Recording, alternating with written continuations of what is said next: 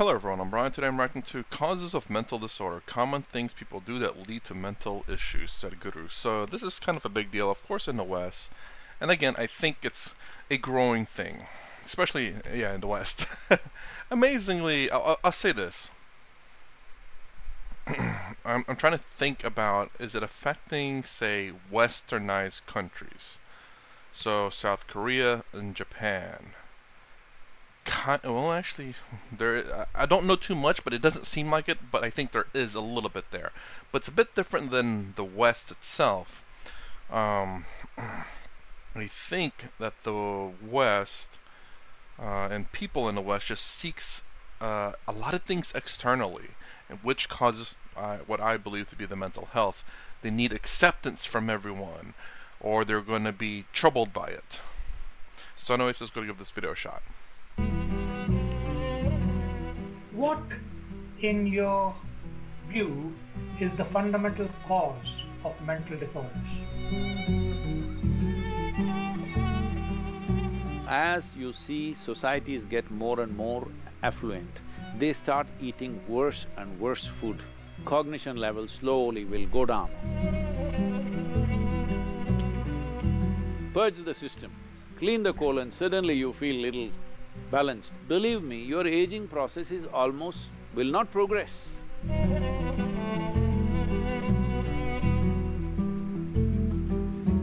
So, Sadhguru, what, in your view, is the fundamental cause of mental disorders? Me, real quick, social media. And to some degree a little bit of history as well. I won't explain any deeper than that with the history part though. If you're asking for one cause… Well, it could be many. See, one thing is the way we eat. It's a very big part of mental illness. The way we're ingesting chemicals and hormones today unconsciously at various levels is a serious part of mental illnesses of this generation. How we ingest, how we take food in. This may sound little far-fetched for UK, but please listen to me carefully. We look at life like this. You are who you are as a person. You are who you are because of the parentage that you had, the schools that you went to, the education that you had, now the exposure that you have in your life. That's why you have become this kind of a person, isn't it? It's all many things receiving. So all the times you're receiving, what you're receiving is not just information and thought. Life receives in so many levels. On the energetic level it receives. So in India we see that anywhere if you want to receive something, first thing is you cross your legs, all right? Right now I'm sitting that way, it may not be visible to you. But first thing is cross your legs because we don't want to receive from the lower part of our body. We want to receive… anything positive means we want to receive from the upper part of our body. So if you go to some place where we think it's energetically strong, first thing is we cross our legs and keep our hands open. You know, in the yogic physiology, it's like this. There are 112 chakras, 114, but actually 112 within the human system. Out of these 112, there are 7 categories of them, 16 in each one of them. These 7 are generally known in the world today as chakras. So the first 3 are survival processes. And the in-between one is representing a meeting of this. It is from here on, from anahata onwards, which is enlightening processes of life. So in that sense, it is important you receive certain things in certain ways. Food is considered very basic level of reception. How we receive food, what we receive is very important. Today, what are we receiving? Well, I do agree diet does matter a bit, but I don't know if it matters as much as social media. Cause, I mean, I guess the information that we receive from social media is so much quicker and so much more digestible in so little time. Because, you know, you can go through like, I guess one is TikTok or Twitter or even YouTube or Facebook, whatever, you know, social media in general. And you're just sort of going through all of it, and the fact that these things, while food, yeah, you do eat and you get the you can get some bad stuff, but once you're full, you stop. And social media, though, you don't really get full. I mean, you get tired maybe sometimes, but generally you can consume a lot more social media than you can of food. Right now, as you see societies get more and more affluent, they start eating worse and worse food. What a rural person in India would not touch, very sophisticated cities are eating that kind of food. When I say that kind of food, almost anything that Western societies are using today are a minimum 30 to 60 days old. In yoga, their food is classified as sattva, rajas and tamas. Tamas means inertia. If you eat anything which has tamas, inertia will come in your system. Inertia does not mean you just become lazy. Inertia means certain things slow down. Certain things means essentially regeneration of the system slows down. Today you know that neuronal regeneration is one of the most important aspect of keeping your brain reasonably functional throughout your life. If you are consuming foods which are tamasic or causes inertia in the general function of your system, in the energetic process of who you are, then you will see cognition level slowly will go down over a period of time. Because everybody understands this. This is why they're drinking cups and cups of Coca-Cola or coffee or alcohol or something else, because they know they need to balance that. So this kind of balance is a very rudimentary way of balancing your system, that you're putting wrong things and then you're trying to correct it with right things. The highest number of antacids in the world, nearly 60% of the world's antacids are sold in America, the most affluent population on the planet. This means they have a whole choice of nourishment.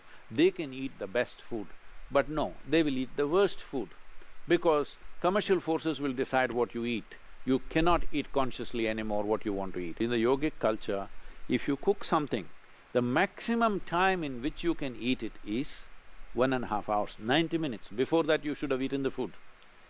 After that we won't touch the food because it has started gathering tamas, inertia will begin to happen. If you want to experiment, you can experiment, eat something very fresh for 1 week, eat something which is processed and kept for 1 month, 2 months and then eat it. You will see the level of alertness in the system, you will notice it in your experience. But it is happening at the cellular level, it is happening in terms of… we call this ojas, there is no English word for that. If you create sufficient ojas, which is a non-physical dimension of energy, if every cell in your body is wrapped in this, believe me, your aging process is will not progress. Your cellular age will almost remain stagnant for a long period of time. Some of the tests they have done on me and you know, they are saying that my cellular age is 25. Well, I still am like 25, I'm maintaining the same level of activity, I'm maintaining the same weight, same everything. This is not some miracle. Every human being is capable of this with some simple attention to fundamental things. Going further in terms of food, there is something called as viruddha ahara. That means, if you eat one thing and put another thing which works opposite to that, then in your system there is a war. You know, digestive process is largely between acids and alkalines and all this stuff. For example, you eat meat which is fatty. If you ate it by itself, it may not cause that much damage. But you ate that with rice and ghee, you call that biryani and you ate it. Now the damage is big because these two things will not go together.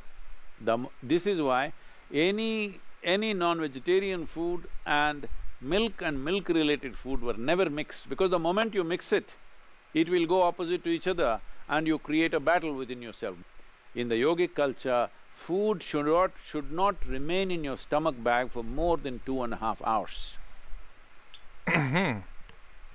That's interesting, because I do remember when I was doing research about dieting and stuff, carbs are the ones that gets processed through your body really quickly. Then the next thing that gets processed through your body really quickly is protein. Then the slowest one is fats. Fats takes a long time that sits in your body. Protein is the next, and then or that's quicker. Then carbs is the quickest. It'll go through your body really quick. But the problem, I guess, is the fact that if, well, I don't know if it's a problem or not. I guess you could say is that if it goes through your stomach really quickly, if you don't burn it up, it'll get stored as fat. Yeah, stored as fat, I believe. And then protein takes it burns. It's digested a little bit slower, and it goes. I believe, I don't know if it goes through your system slower though or not. Like, I think it sits in your stomach a longer period of time, but in your intestines, I don't know if it sits there longer than, say, carbs or fat. I'm not sure about that one. I've never thought about it that way, but I do believe that carbs through your stomach goes the quickest. Next is protein. So any kind of protein takes a little bit longer for your stomach to digest. Then fat takes a lot longer for your body to digest in terms of carbs. So quickest, middle, and then slowest.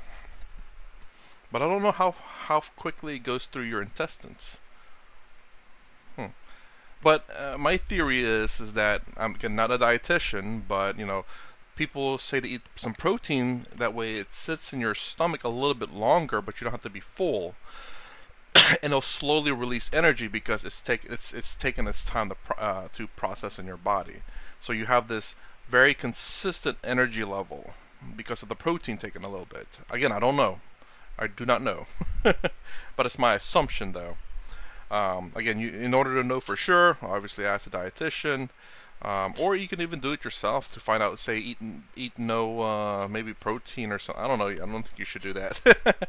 But up to you to determine whether something, how often you eat per day. Within 2.5 hours, it should have moved out. You must be feeling empty stomach. Hunger will not come, empty stomach will come, and that is good. We want our stomach to be always empty, because in an empty stomach, everything works well. And the colon health is something that's completely neglected today. If you do not keep your colon clean, keeping your mind in a balanced state is very, very difficult.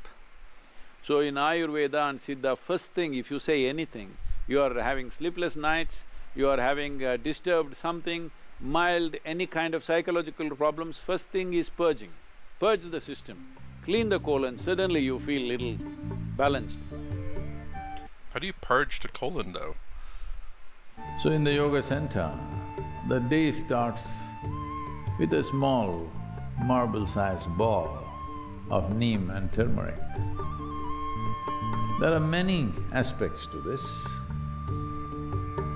of what impact it has on your system. One immediate thing it will do is, it will keep your alimentary tract clean. When we say clean, this is a region where you have maximum amount of other life. So within this alimentary tract, there are a whole host of microorganisms. Many of them have turned friendly to us. We are living because of them, we are able to digest food because of them. Many functions in the body happen because of them. But still there are many who are harmful to us. The uniqueness of neem, especially when it is taken along with turmeric, if these two things go together, largely those things which are not necessary for the body, those things which can harm the body, any kind of parasital life which is there, all these things get eliminated. It is not a whole solution, but it'll bring the basic necessary atmosphere in the body to make the corrections. Either with medicine or with necessary practices, you can bring about correction. How do we apply this to a person who is suffering right now? That needs a compassionate approach, not a standard approach, my way or your way. It's a very silly way to go at it, that this is the only way it can be done, because that's not how human beings are. A judicious action of what could be maximum right rather than wrong, more right than wrong is all you can do. I don't think anybody has an absolute right about mental conditions that people are in. Dang, there was actually something else I was gonna say. I can't think of it now. So I guess, yeah, don't get me wrong, like, diet definitely is one of the aspects, but I think, again, I don't know when this was made, when the interview was done, as opposed to when the video was released. Those could be on two different dates. But I believe nowadays is social media. I think that's what's that's what's causing mental illness in the majority of cases. While what you're eating can cause a certain type of not a certain type, maybe a small percentage of mental illness, but I don't think it's the majority anymore. Trying to think what else did I wanted to say. Oh yeah, I was wondering if they I wonder if they have a cookbook, you know, like Sadhguru has a cookbook in terms of, you know, what to eat, how to cook it, and what not to eat and whatnot. I'm kind of curious. I would be curious. Definitely, I would like to look at it and read to see if it's possible, but you know, I'm not sure. But yeah, I was just thinking the entire time, he's talking about all this. I was like, So there are certain things you should cook, shouldn't cook, what you can and cannot mix. Now, I don't know. I'm thinking back to my let's say birth country, about the 2.5 hour thing. I think that's kind of the case back in the day when there's no refrigerator, no way to preserve food. You know, you either keep it fresh and then cook it and, you know, kill it or whatever at the time that you're gonna, you know, eat it. And then you kind of have to eat it all before, you know, germs and stuff starts taking over the food. And with no way to preserve leftovers, you kind of had to eat it within that time frame. I do believe that to be true. But now, what do you call it? Freezing it can keep it fresh. It's not fresh, but can keep it fresh, relatively speaking, a lot longer periods of time. And refrigerator can slow down the growth of bacteria. But of course, even freezers will slow down the growth of bacteria. It will not stop it. Because I do believe they say, like, meat, you can kind of freeze up to a year. Obviously, that's with, what do you call it? I guess you can't, you know, unfreeze it and then refreeze it. That's no good. No, you refreeze, you unfreeze, you thaw what you want to eat, but make sure to put the stuff back in the freezer to keep it from defrosting.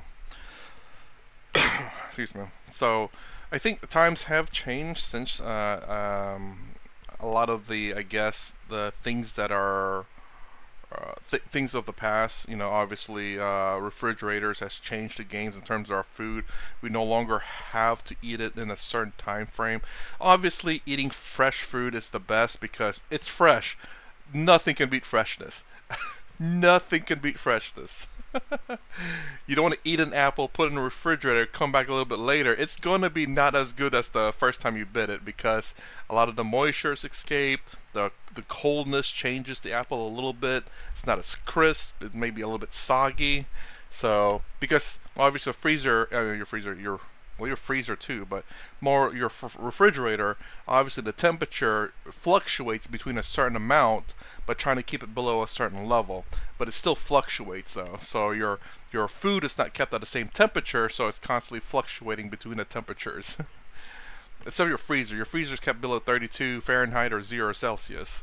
So it may fluctuate between -1 Celsius to minus whatever, but it's still below the freezing temp. Same thing with Fahrenheit. Anyways, that's my reaction to causes. I was thinking he was going to say something about like the social media, but I think this might be. I wonder if this interview is a little bit earlier on